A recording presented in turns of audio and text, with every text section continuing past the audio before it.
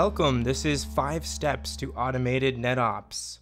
Thanks for tuning into this blog, and as always, thank you for liking, sharing, or following me on jameskelly.net/blog or the other places I post this, like my LinkedIn, YouTube, or SoundCloud. Always appreciated. All right, away we go. 5 Steps to Automated NetOps. In Juniper's anthology of 5-step frameworks, here we take a different turn.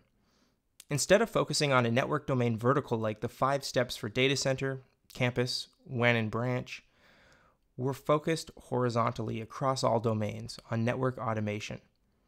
This 5-step can apply to any place in network and be overlaid like a transparency, for example, over the data center 5-step. Not 5 steps to network automation. Sometimes you climb the ladder only to find it's standing against the wrong wall. In the pursuit of network automation, a multi-decade-long affair, the narrative and advancements mostly revolved around programmability, which gave way to NFV and SDN. Despite those developments, network automation seems to have ricocheted back to center for me. I realize that the average NetOps job has practically been sealed in a time capsule compared to the evolution of software engineering and related DevOps and SRE movements. That's not to say that network automation has gone nowhere, but progress has largely been technological in the inner workings of products. We have slightly more autonomous systems. We have abstracted and elevated systems across more network surface area. And we've created more APIs, making systems more automatable. Alas, all of this one-sided network automation does not an automated network make. What has failed to change? The forlorn customer and NetOps opportunity for automation. The handoff from vendor to customer is still on average very siloed and impetuous. NetOps catch what comes over the proverbial DevOps wall and then have to run it. Then starts the same old crucible of some inaugural architecting, some less agreeable administration, and then hapless eons of daily toil and troubleshooting trying to uphold availability. And we can't forget our friend, IT gravity, pulling down issue triaging and blame fastest to the lowest common denominator, the network. In brooding over that experience, surely NetOps itself is where the emphasis on automation is needed most, to evolve from automatable to automated. And the metamorphosis cannot consider automation in the vacuum of technology alone, but rather must pay particular attention to ameliorating people and processes. Where to begin? Transforming people and process, it turns out, is hard, but luckily there are bright spots to replicate. The DevOps movement copied the lessons of the manufacturing industry to change the way software engineering was done, and now the most successful NetOps teams are essentially copying DevOps. But it also turns out network engineers don't fancy being called developers, because developers and associated app teams are often the ones dropping the turds following with that IT gravity down upon network engineers' heads. Well, I myself don't mind the term DevOps or DevNetOps. Implying developer may induce ire and make network engineers want to duck for cover.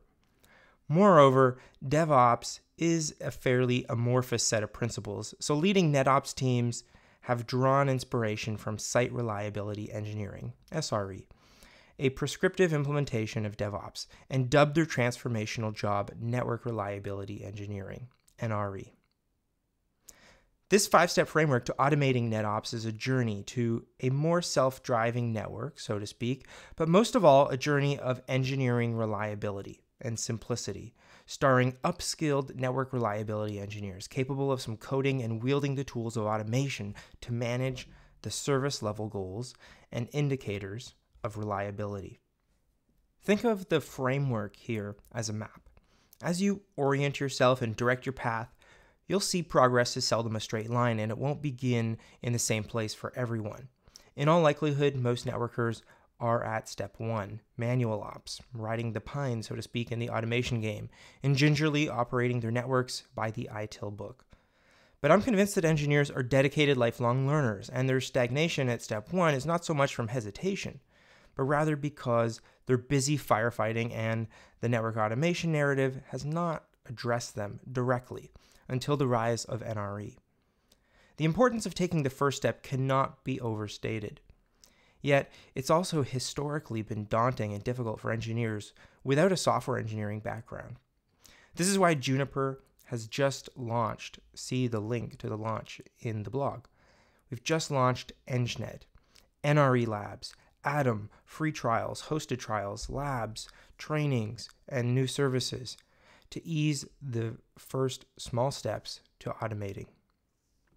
Reaching for step 2, once you scientifically dissect some of the NetOps workflows, then re-engineer what were manual tasks with some coding and tools, it's a virtual gateway drug and virtuous cycle to automating.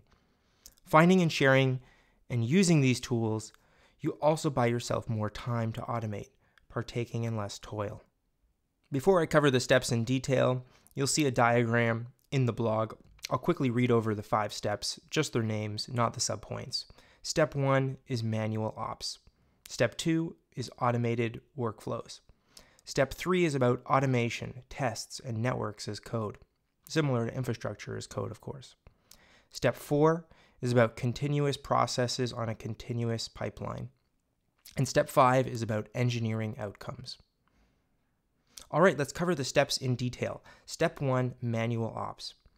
Manual ops are actually very useful to teach you how things work and fit together.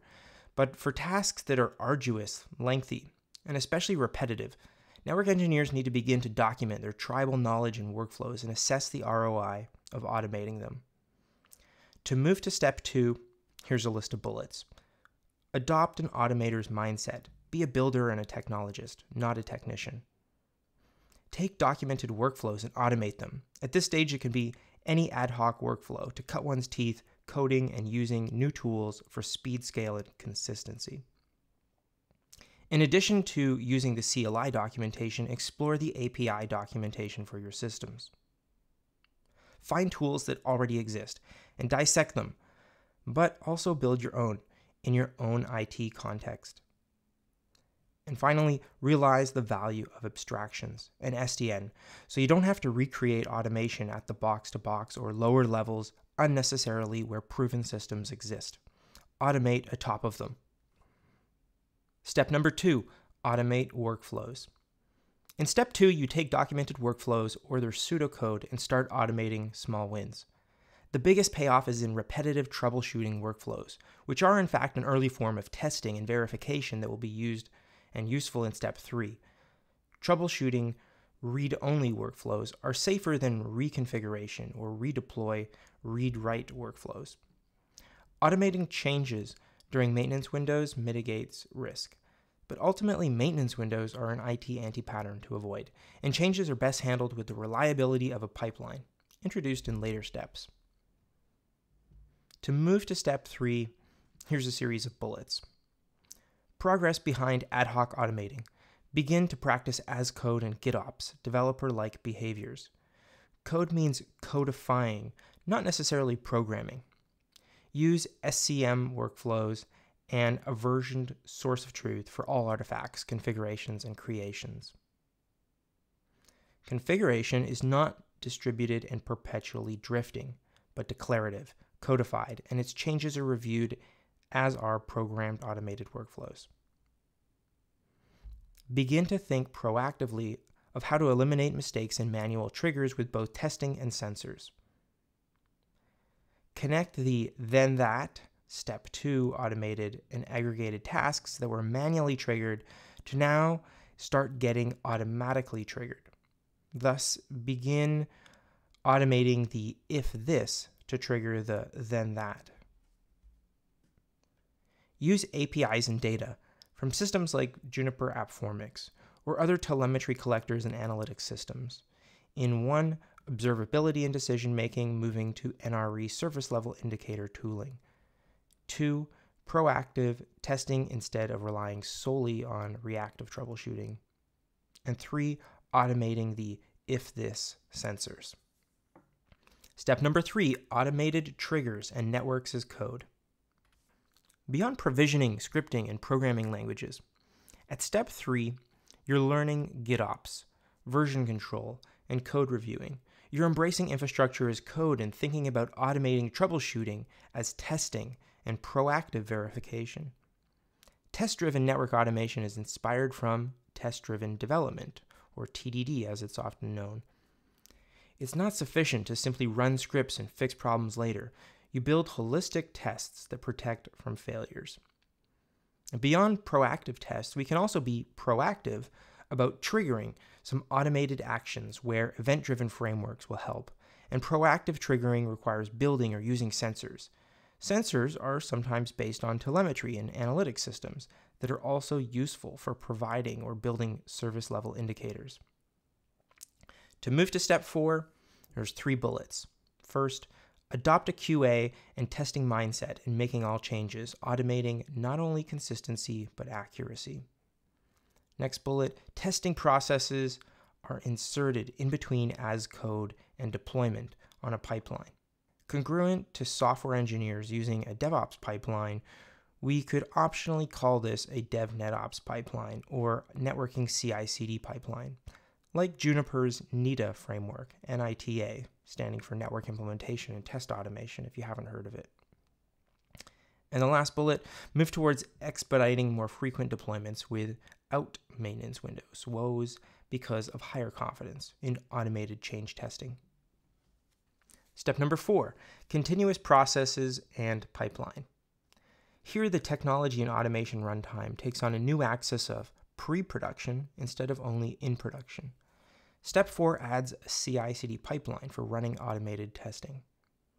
Continuous integration, CI, allows you to be able to integrate code changes at any time. For example, these could include programming changes or a configuration change. Reliable changes are made possible thanks to automated testing.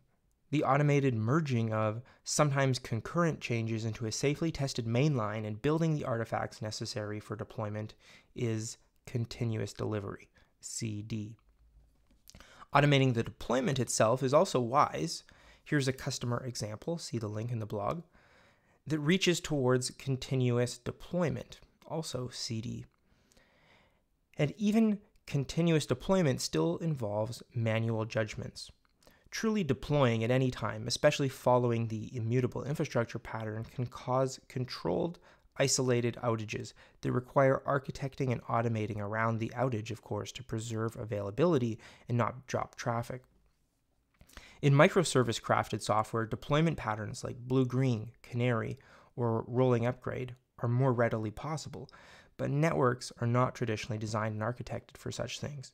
Though today some SDN systems, see the link in the blog, in fact, and redundant or sliced hardware systems, another link to the sliced hardware systems, are closer to enabling it. They're closer to enabling CD, the continuous deployment. Beyond CI/CD, continuous response, CR, extends the event-driven if this then that from step 3. Also, CR acts mostly in production instead of the phases of pre-production and deployment. CR with machine learning, deep learning, and big data analytics can be used for observability and automated regulation of networking systems to achieve optimization and efficiency, far closer to the edge of the envelope than what a human would manage. See our Juniper blogs on self-driving networks for more on this concept. To move to step 5, 4 bullets. First, evolve tooling and thinking to that of NRE and SRE concepts. Second, operations culture, observability, and planning is data-driven. Third, seek to understand system efficiency, effectiveness, and satisfaction to customers. Example, the Upstack IT organization or an SP's actual customers.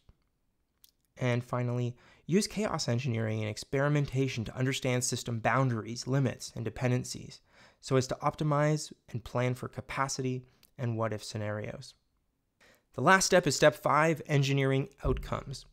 While step 5 is the last step, it's still one of continual learning and growth.